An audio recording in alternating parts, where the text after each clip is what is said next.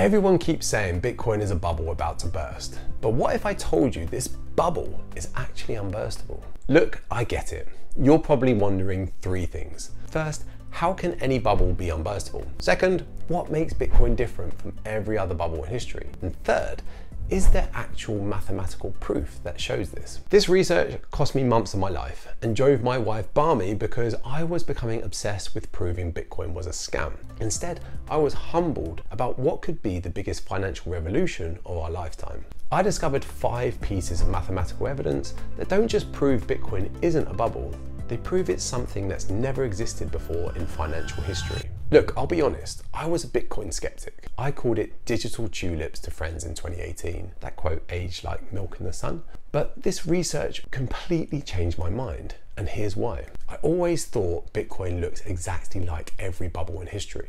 The crazy price spikes, the crashes, the hype cycles. Then I learned what bubbles actually are mathematically. Real bubbles follow a specific pattern. They inflate with speculation, then they pop when reality hits. Think tulip mania in the 1600s, companies during the dot-com crash in 2001, or the housing bubble in 2008. Here's where it gets interesting. I spent way too long studying every major bubble in history, made charts, drew graphs, analysed the mathematical patterns based on historical data. Every traditional bubble had almost identical math. Price disconnects from value, speculation takes over, and then that was good. Bitcoin follows the same bubble math, but repeats it on a schedule. Think of bubbles like balloons filled with hot air. They expand fast, then burst completely, nothing left. Bitcoin is more like a tree growing. Fast growth spurts in spring, slower periods in the winter, but the root system keeps expanding underground. Trees don't just vanish. They build stronger foundations during every cycle. Some people have different theories as to why these repeated schedules have happened, such as the halving cycle every 4 years for Bitcoin. But it also coincides with the liquidity cycle or the business cycle, which has happened every 4 years since 2008. It's too much to go into in this video alone, but I will link you a good video about cycles below if you want to know a bit more. The first mathematical proof Bitcoin isn't a bubble. It turns bubble patterns into a recurring feature, not a one-time death. This alone changed my perspective, but wait until you see this pattern that made me question everything I thought I knew about Bitcoin. Now, I know what you're thinking.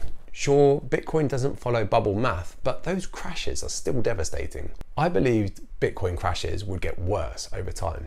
Bigger bubbles mean bigger pops, right? More volatility, more destruction. That's how bubbles work. But when I mapped out Bitcoin's crash percentages over each cycle, I couldn't believe what I was seeing. Each crash was actually smaller than the last one.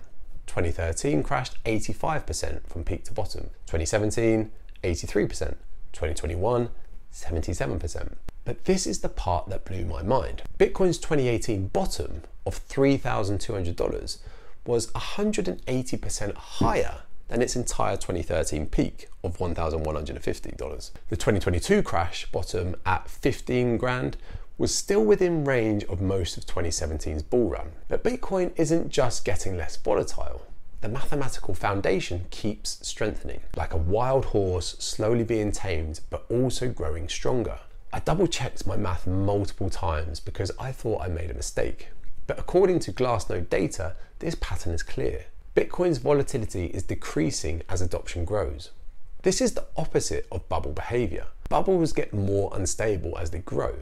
Bitcoin is becoming more stable. So mathematical proof number 2, each crash is smaller than the last, and each bottom is around levels of the previous peak. And here's the kicker. In Bitcoin's 16-year history, you've never been underwater for more than 3 years, even if you've bought at the worst possible time. Bought in a 2013 peak, you recovered in just over 3 years. Bought in the 2017 peak, you recovered in 3 years. The 2021 peak, you recovered in 2 years, 4 months.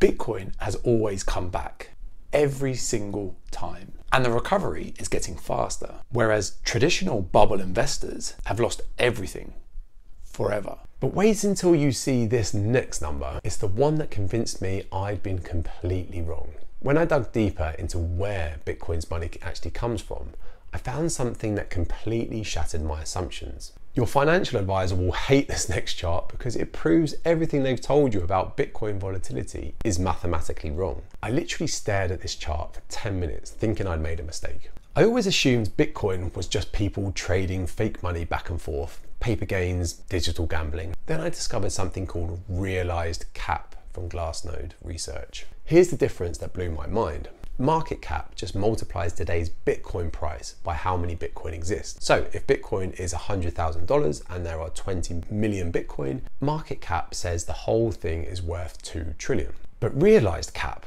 asks a much different question. How much real cash did people actually spend to buy all of this Bitcoin? It looks at every Bitcoin and says, when this specific Bitcoin last changed hands, what did someone pay for it? Then it adds up all those actual purchase prices and works it out. Think of it like this. If you bought a house for £200,000, but it's worth £500,000 today, how much real money did you actually spend? 200K, not 500K. That's what realized cap measures for Bitcoin. This reveals something incredible. During Bitcoin's worst crash in 2022, while the price was falling 77% from 68,000 to 17,000, realized cap declined only 19% from 24,000 to 19,000. Think about what this means. The price collapsed, but the amount of real cash invested barely dropped. People weren't panic selling. They were buying the dip with real money. Bitcoin's price is set by whoever's actually trading. It's like a neighborhood where 95% of homeowners aren't selling, but the few houses that do sell go for 50% less. Suddenly all houses are worth 50% less on paper. But here's the thing, Bitcoin is like a store having a massive sale and people lining up to buy more stuff. That's not how bubbles work. In real bubbles, everyone runs away. Turns out those financial institutions telling you Bitcoin is risky speculation were quietly accumulating it behind closed doors. Jamie Dimon says Bitcoin is a fraud. He says he'll fire any one of his traders buying Bitcoin. Bitcoin drops 24%. So that weekend, we found out that the largest buyer was Morgan Stanley and JP Morgan. And that's not illegal. The third piece of evidence, real money keeps flowing into Bitcoin during crashes. Before you dismiss this, let me show you the actual numbers that convinced me this isn't speculation. Here's a stat that broke my brain. More computing power secures the Bitcoin network than Google, Amazon, Microsoft, and Apple combined. Plus it uses more energy than many countries. During the crash, this security increased. Before you think this is wasteful, just as I showed you in video 7, over 50% of Bitcoin now runs on excess renewable energy and captures methane emissions, which is actually helping the environment. Let me show you why these numbers matter. Hash rate is basically like network security. Think of hash rate as the total computing power protecting Bitcoin. More hash rate means more miners investing real money, electricity, equipment, etc., to secure the network. It's like measuring how many guards are protecting Fort Knox during a bank run. If it were just speculation, the guards would just go home when things got scary. Here's the shocking part. During every brutal bear market when Bitcoin prices crashed, hash rate didn't collapse. Instead, it grew dramatically. In 2013, hash rate exploded 6,500% from 5 terahashes to 330. The 2017 bear market, hash rate surged 186%. from 14 exahashes to 40 exahashes. During the 2021 brutal crash, hash rate climbed another 67%, from 150 exahashes to 250 exahashes. Why does this matter? If Bitcoin were just speculation, miners would have unplugged their machines when prices crashed 80%. Instead, during the worst market conditions, they doubled down, investing billions more in equipment and electricity costs. But this isn't all. Active addresses measures how many unique wallets are actually transacting each day. Real people moving real Bitcoin for real purposes. During the 2013 bubble popping, active addresses increased from 150 to 310k, up 107%. When the 2017 crash happened, active addresses did drop, but down 55%, not 83%.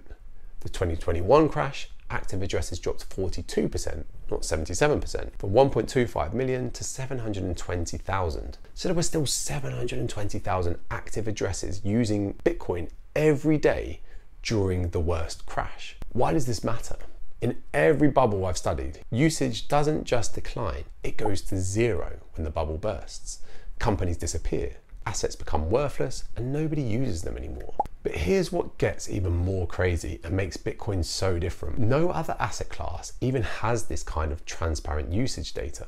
You can't see real-time active users for gold, stocks, or real estate. Bitcoin's blockchain gives us unheard of visibility into actual utility. We're not just blindly guessing.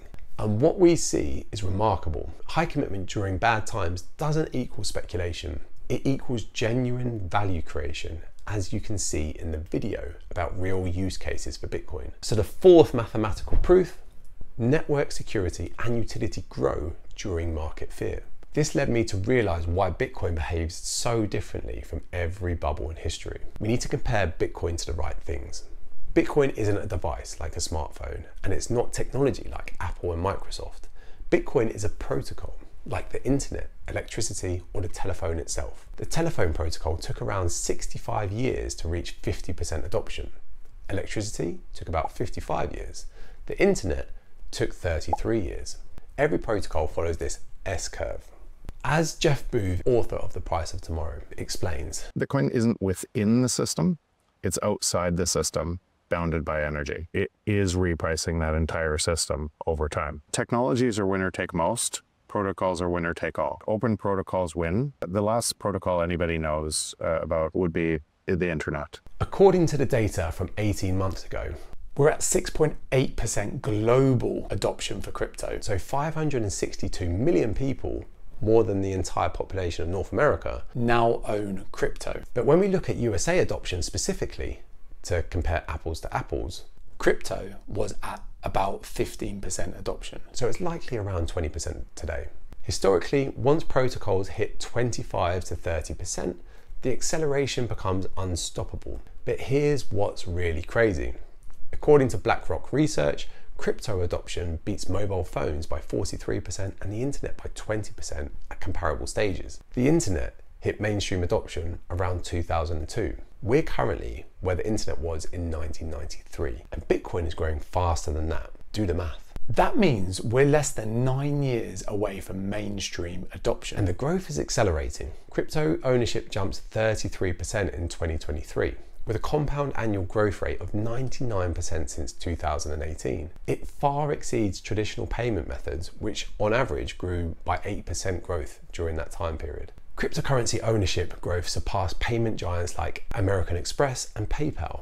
That's not a bubble pattern. That's how genuine protocol innovations spread through society. Hey, Future Mike here. Just wanted to say, note that this is crypto adoption, not Bitcoin only. There's still so few people that really understand what Bitcoin is. So even with this data, I think it just shows how incredibly early we actually are. Now, I can almost hear you thinking, what if this time is different though?